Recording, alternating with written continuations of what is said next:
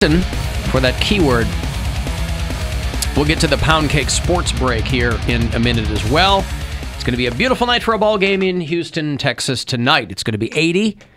Come game time, 8:10 here in Cleveland. It's the third of three. Guardians, Astros at Minute Maid Park. And they got one win apiece in this series. So the tiebreaker is tonight. I think Dusty Baker is the skipper for the Astros. Yeah. Remember, he was with the Cubs when I first moved back in 2006. I think he left at the end of that season, but I remember meeting him briefly when he was the manager for the Cubs. But he's kind of made the rounds. So anyway, Guardians, Astros tonight on WMMS, your FM home for Cleveland Guardians baseball, and on the iHeartRadio app, of course. Josh Duggar got 12 years. Is that new news? I know that he was, Josh Duggar is? He was the, from that goofy 19 Kids and Counting. Yeah. Yeah, and he turned out to be a child molester or whatever. Got 151 months. 12 years in federal prison for child pornography conviction. The Duggar family. Not enough. Right? Right. What are you going to do at the end of 12? First of all, he's never going to make it 12 years. Somebody's going to put a sharpened toothbrush handle into his kidneys. Mm-hmm. He's not allowed any computer or electronic devices capable of photographic storage or internet access. The huge. He can't even have contact with his own children. After he gets out, he'll have to check in with a parole officer for 20 years and is prohibited from any unsupervised contact with minors, including his own children, who will all be 12 years older. Now, I don't think he's going to do 12 years. I'm only half kidding about him getting shivved, but you would think that, I don't know, do you get out early on a conviction like this for those charges? Unfortunately, you probably will. Hopefully. Well, there you go. So, couldn't happen to a nicer guy. So they have 18 other kids that might be okay.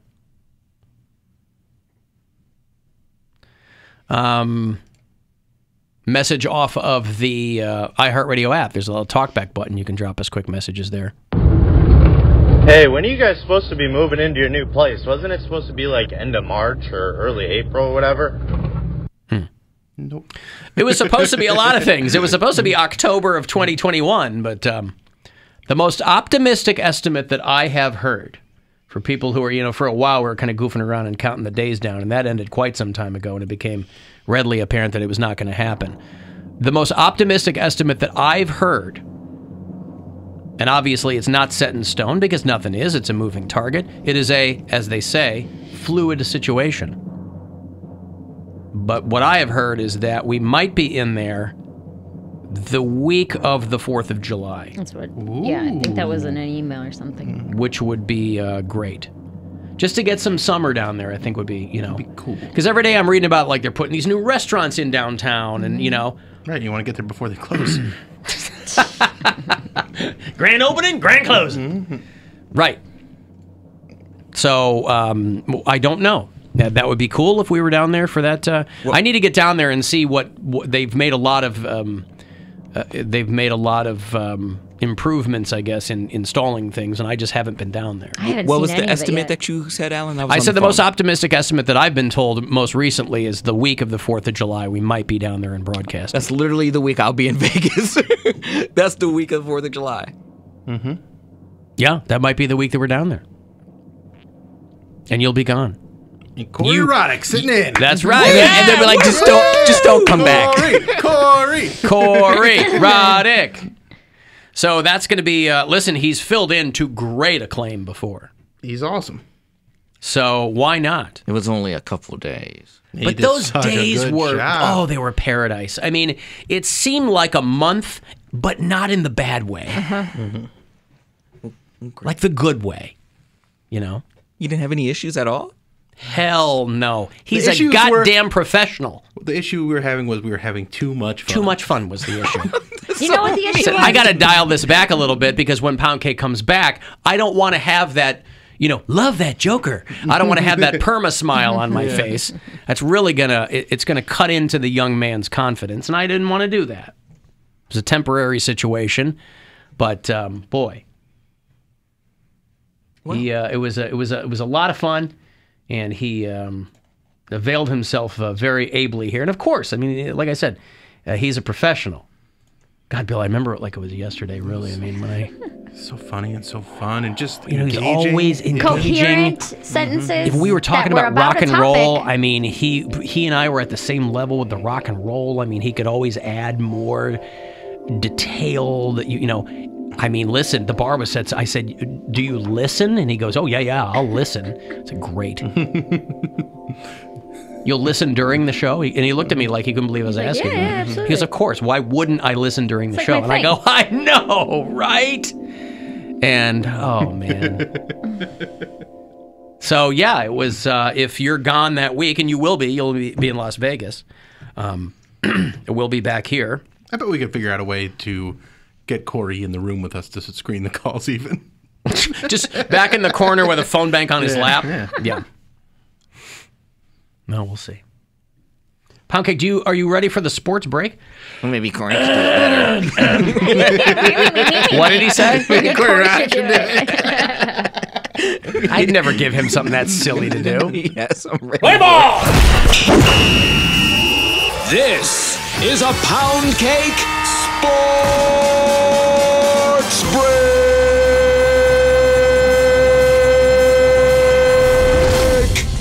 In the headlines today, NBA Clippers player Norman Powell was harassed by some Karen while streaming on social media.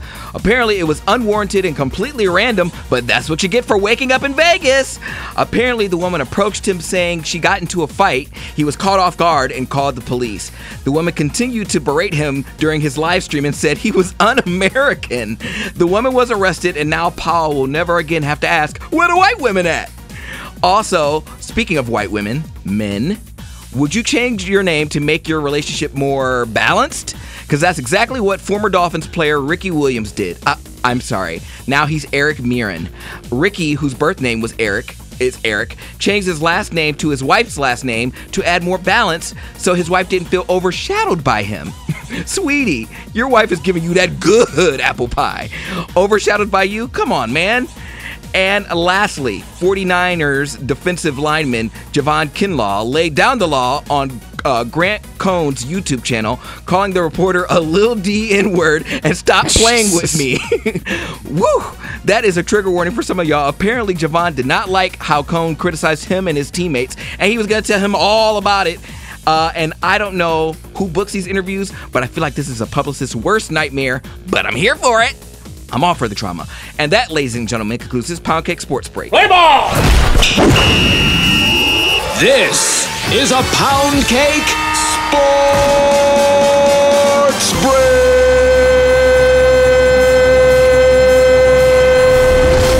Man, it's funny. I didn't hear that Ricky Williams story. Yeah, changed his last name. That's how you know that guy smokes a lot of weed. Yeah. He's the guy that smokes so much weed that they're like, you can't play in the NFL. And he's like, all right, I'll go Canada. Yeah, right. I'll go make tons of money in marijuana. Smoke weed every day. And I'll be fine. You know what, babe? I should take your last name. Yeah. I said something to that effect to my boyfriend the other day. We were laying on the couch watching TV. And I was messing with him, and I got all cuddly, and I was like, "You don't want to be Mr. Mary Santora one day?" And he's like, Brian Slamdora. Get off of me. Absolutely not. Are you the Brian Santora? Dude, would that ever be a consideration in your mind, Alan, that you would take Gwen's last name? No, I told her she didn't have to take mine. That was his thing. Yeah. It was like, keep whatever name you want, but I'm not taking your name, you psycho. Right. Well, my wife's Polish, so her last name is like a solid line of Yeah. consonants. You know, you're going from like 13 letters to 3. But I said, you don't have to do that. And she goes, well, I won't right away. But she goes, but I want to. And I said, okay, that's totally fine. I'd do that if the girl's last name was Bill. Bill? I just do Bill and then a little 2. Yeah, Bill squared. My ex-wife still That's uses Pretty close. my ex-wife still uses my name Yeah. because and she's been remarried and redivorced because of the kids. That's right. Did she take She didn't take her new husband's last name at all. You know what she did? She hyphenated it with mine and his. Whoa. Yeah. So none of it's hers. My mom did that. She doesn't use her. Now, when my daughter graduates, we're gone the rest of the week because my daughter graduates high school tomorrow night. Oh. So when they're both at college, I don't know. Maybe she'll go back to it. But like, I got the invitation for the commencement, and it was addressed to the Cox family, and then the return address stamp on the back said the Cox family. It like threw me off for a second. But I was like, oh, what's going on? What timeline is this? Do you think you're going to... The multiverse! I called your bluff when you said you weren't going to cry when you moved your son into his college dorm. I didn't cry. You said you did cry. No, you said I cried. No, I said you're going to cry. You told everyone else. You swore up and down that you wouldn't. No, I don't think I cried. I said I cried when yes. I don't recall that. Well, the listeners, they remember everything. And okay. They'll yeah. find they have it. receipts, You told me that you cried in the dorm when you were moving your son in. You got teary-eyed in the dorm, and you cried a little bit on the way home. That's what you said. Now, Really? Yes. Boy, I don't remember that at all. I know you don't. Maybe I was playing it up. Maybe. But what about your daughter? Will it be any different when she graduates and you see her like in her cap and gown? Are you going to cry? I don't know about that. My daughter's awesome. So it's like I'm so excited for her to get going. And, she's going to the College of Music at Michigan State and this whole thing, which is all she ever wanted. And Same college as your son? Well, Michigan State. He's over at the School of Engineering, but she's in the College of Music, which is technically part of the university, but they kind of leave them alone. So they're also kind of technically like their own thing. It's like their own ecosystem within the university. But no, I don't know about that. I mean, I can tell you that I don't think I've ever seen a single vocal performance by her where I kept a dry eye. Every time I see her sing or perform, I get, teary. But I don't know that... I don't know. She's that bad and she's choosing it as a career? Shut up. Yeah.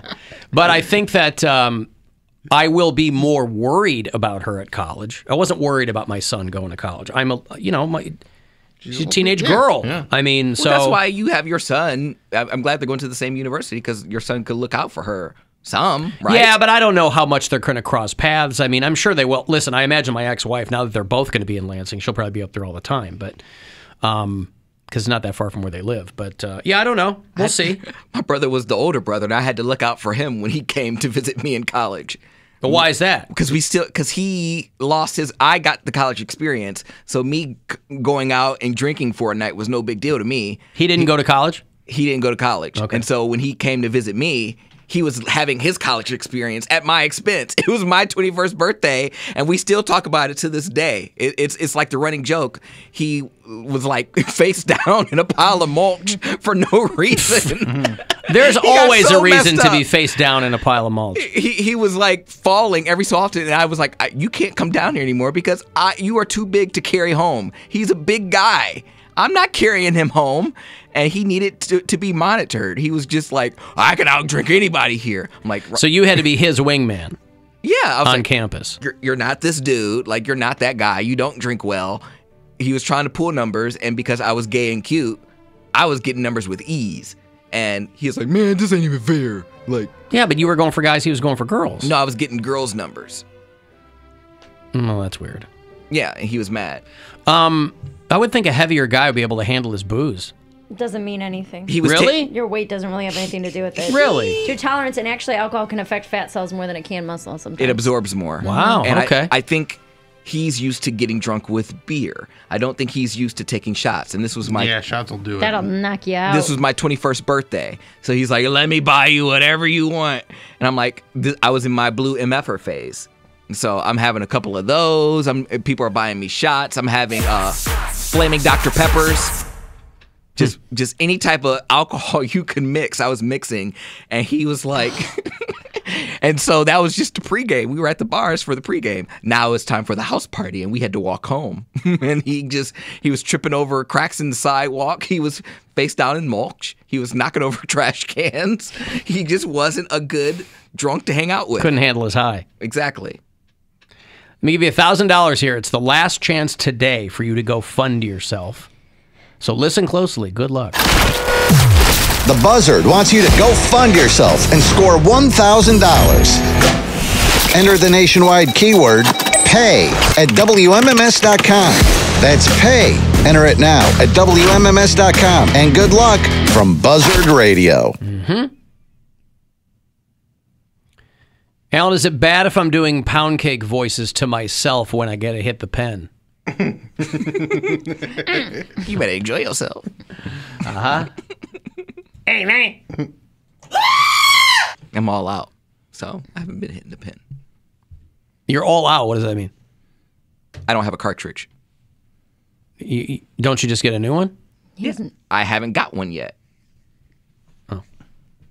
I thought people kept I got one. I'll give it to you. Just Venmo me $300, and it's a whole bunch of them. It's yours. $300. I have some old gummies you can have. I found them in a suitcase. Yeah, I got some in a suitcase. I hadn't taken my. Still very potent. Well, I hadn't taken my. Why don't you want them? I stopped. I haven't been high in over a year. I stopped smoking weed and getting high. What? You said you're going completely? I'm friggin' straight edge, bro. Ugh. I know. Yeah, What's the matter with that? I haven't been high in a very long time. I have. So it's been at least a year since I've taken my large suitcase with me, and I took it to Salt Lake City. And when I was packing it, I found like a half thing. I was like, I bet these are still good. They're hard, but I bet they're still good. I mean, you can have them if you want them. Yeah, I'll take them. Yeah, just Venmo me that $300, and I got a bunch of stuff for you. No, I want to know what it is. It's a bunch of stuff. It'll be good. You'll like it. It's a bunch Just of items. stuff. It's like a You'll be fine. screwdriver and Go ahead and send me that masks. money. Yep. Send that money on over, and Some old Dr. Scholl's inserts. Right. Be a bunch of stuff. At Bill Squire, come on. You need paper clips, right? Be fine. You need a bunch of old Indians giveaway stuff. Yeah.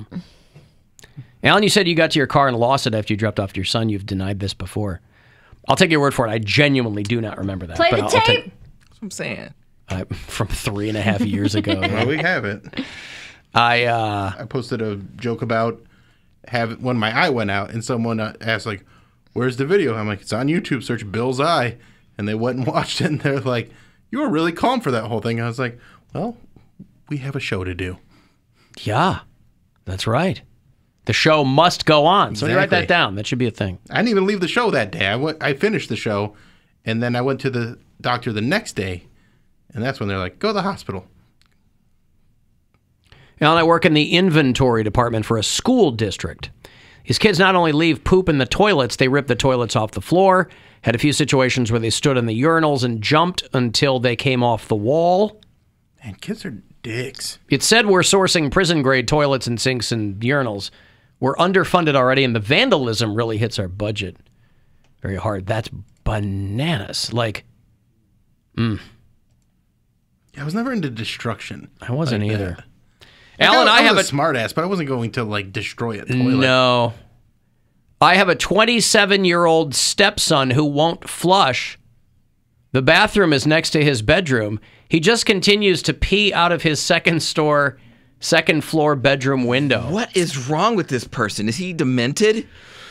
Well, he's 27 and still living with his parents, so maybe something's doesn't going mean on anything. there. I mean, I know a lot of 27-year-olds that still live with their parents. you do? Are they peeing out their window though? Because that's another level. That's what I said. He's demented. I can see you might know one or two. You know a lot of So many. 27-year-olds? I know So a many. handful. Really? They're saving money. Oh, I don't know. I know I love saving money, and some people do, but then they move out. Saving money for what? Hey, my nephew finally got a job. Hey! Yeah, remember when he lived with me 3 months ago and he said he was going to get one? What's he But doing? he got one. He got one. He's working on an online call center. So Okay. something he can do from home from his computer. So that's as of like last week. I You don't know better if have he's that still doing it. incognito window ready. Right, They could be yeah. checking So he's his not search getting like history. any graphic design work. I thought you said that's what he did or does. I think that was a Or he's just lie. really? Yeah. Oh, you didn't see visual evidence of his work. No. Oh, I'm not going to put him on blast because I don't know if my sister's listening. But he told me some things that led me to believe that that wasn't how he was I making see. his money. Okay. Yeah. I thought I was going to be a professional masturbator, and that didn't work out. Nobody want to pay me for that. All right, well, that's something. That's Something. good. Step in the right direction. He's gainfully employed. correct. Living with the grandparents? Still living with the grandparents. Okay. But well, maybe he'll got be a job. saving some money, as We'll Poundcake see what said. happens. I'm saving up. I just remember all the people I knew that like lived with their. I'm saving up, and then they'd like go to Ibiza or something. I'm like, what are you saving up for? Not an apartment. Vacation. Writing their They want name on the those- orange juice. I'm like, oh my god, get it together. They want those memories. Right. All right, I'm going to break. If you want to get a text for anything, 35192. You can leave us messages on the iHeartRadio app. The Alan Cox Show on 100.7 WMMS. Rover's Morning Glory.